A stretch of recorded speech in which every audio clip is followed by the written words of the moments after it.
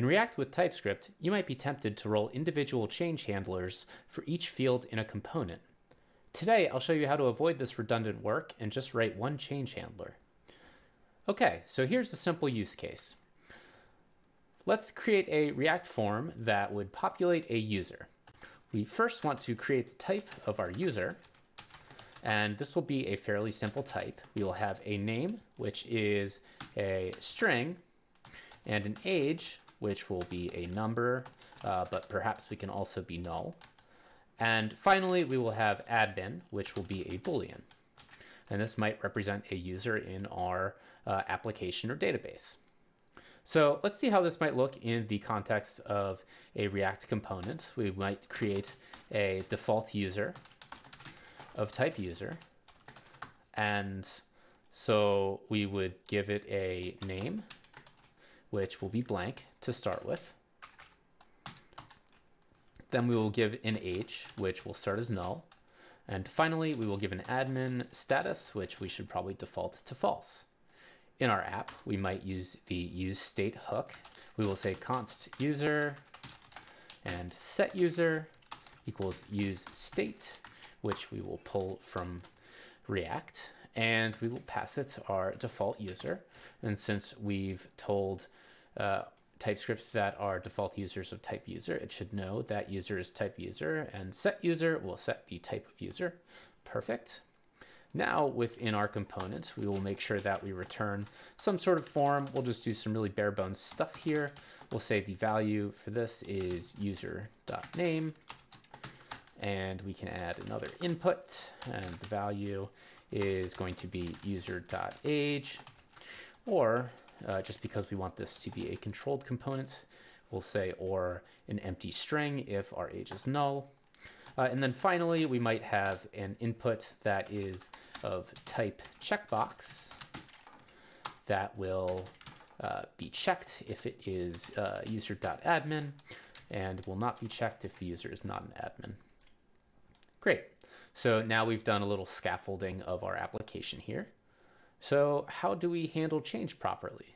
Well, so one option, as I mentioned before, is that we might create different change handlers for each input, but that could be a little redundant, and we don't have to do that. So maybe we can create one change handler, and we can call it const on user change. And so how are we going to set this up? Well, we're going to want to take a prop, and this is probably going to be sort of like a key of user, and we're going to want a value, and we don't really know right now how we're going to want to type this, but it's going to be dependent on our key of user. So we're going to want it to be the type of the key that we're changing. So if we're changing name, we're going to want it to be a string. If we're changing age, it needs to be number or null. If it's admin, it needs to be Boolean. Okay, we'll get to that in a second. But so what we could theoretically do is say set user, and we can spread the existing user object, and then say we want prop to be of type value. Great. And so this works right now because we've said value is any, but we actually want our TypeScript to be a little more thorough and say throw a fit if we try to use onChange incorrectly. And I'll show you what I mean here is that if we add an onChange handler to our first name input, and let's say we just say on user change and name, if we pass the value of 5, we know that's not of the correct type for our name property, but TypeScript is okay with it because we've kind of nullified any type safety that we might have been able to do by saying we have a value of any here. So how can we make this a little safer? Well, we can use generics, and we can say for this function that we are going to have prop be of type P, and our generic will say that P extends key of user. And then what we can say is the value is of type user P. Okay, So now we're actually seeing something interesting down here in that our TypeScript compiler is saying, well, wait a second, 5 is not of the correct type. It needs to be of type string. So that's great. So what we can do now is we can kind of make this a little more real down in our inputs. We can say that this is going to have some sort of event here. We can say that e.target.value is what is passed to this onChange handler. And we can add an onChange for our age as well.